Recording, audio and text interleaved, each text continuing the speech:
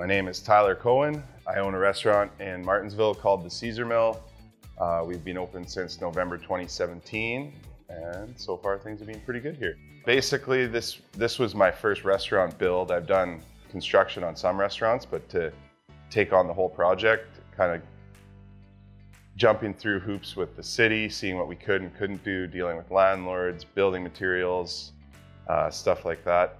Just what we could and couldn't do, while still achieving the look we were going for. We were going for more of a rustic, kind of just nothing really perfect, beaten up, old looking.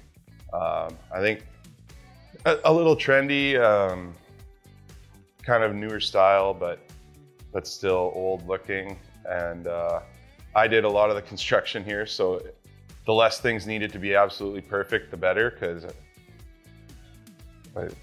expert at nothing. But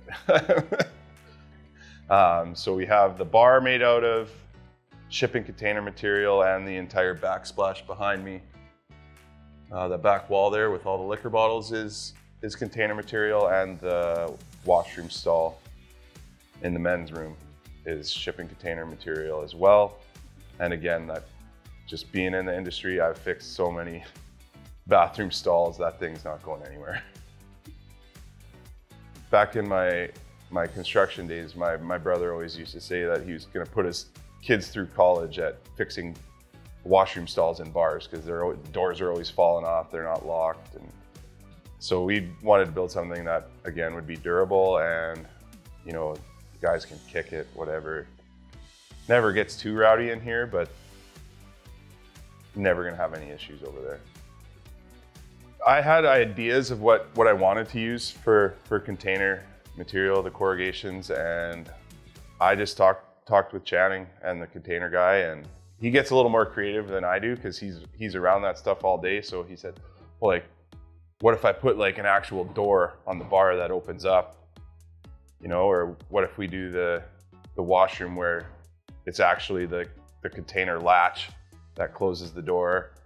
And he did a lot of the design and making things work, and there wasn't months and months of planning involved. It was kind of just like, hey, can you build a bar like this? He's like, yeah, well, what do you want me to do with the rest of it?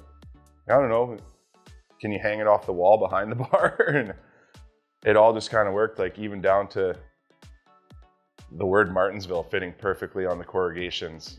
That was an afterthought. I didn't go to Channing and say, I need this many corrugations, I'm putting Martensville above it. Yeah, we can do it. The original plan was to buy a shipping container and use it as storage while we were doing the majority of the renovation, and then towards the end, just cut it up and turn it into a bar. We ended up just renting a container and then using old �𝐚𝐭 material that Channing had laying around, as opposed to cutting up a brand new container. It's durable, for sure, and it does have that rustic kind of industrial look that goes well with the other building. Just through being in an industry, you know, like bars are constantly getting liquor and pop and all kinds of stuff spilled all over the place. In the past, ones I built out of wood or plywood, they have a shelf life. I'll probably have to take this bar out when our lease is up. It's not gonna be replaced before then. He built the actual bar, the L shape of the bar, and we kind of knew what we wanted based off the space we had.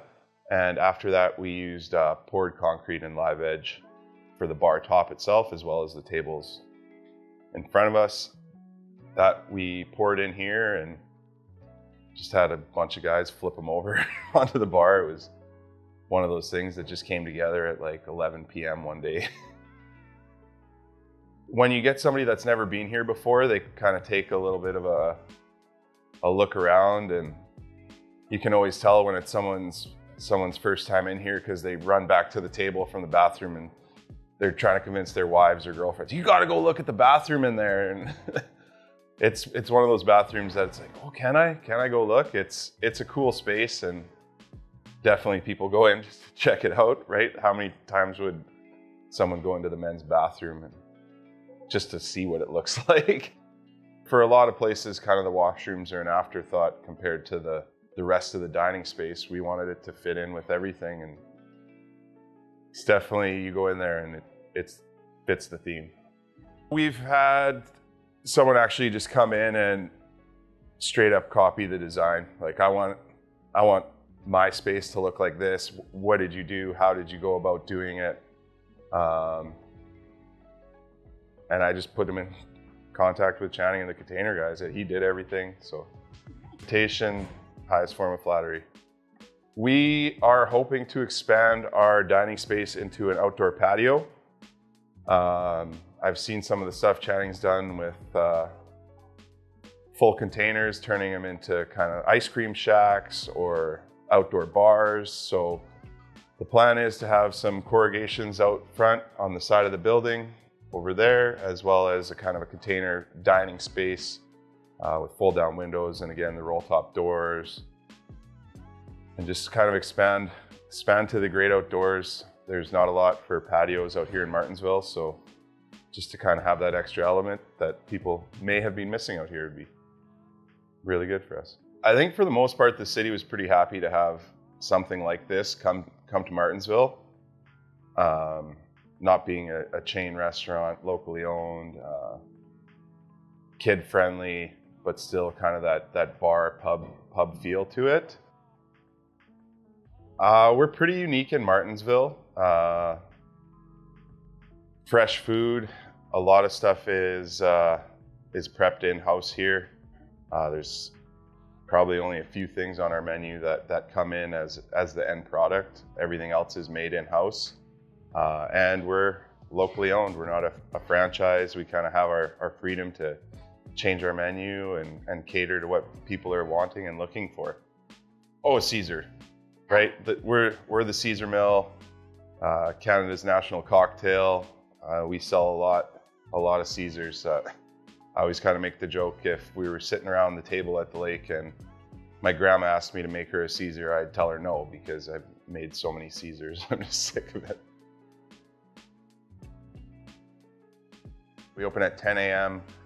For brunch, Saturday and Sunday. 11 a.m. Monday to Friday, and we're open till 10 p.m. Monday through Saturday. Right now we're closing at 8 p.m. on Sundays, but as kind of the workforce comes back, we hope to go back to our regular hours of 11 p.m. and 12 on the weekends.